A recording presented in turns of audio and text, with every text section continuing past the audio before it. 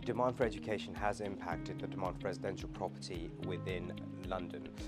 The Wealth Report finds within its attitude survey that 45% of Middle Eastern high net worth individuals will look to send their kids abroad.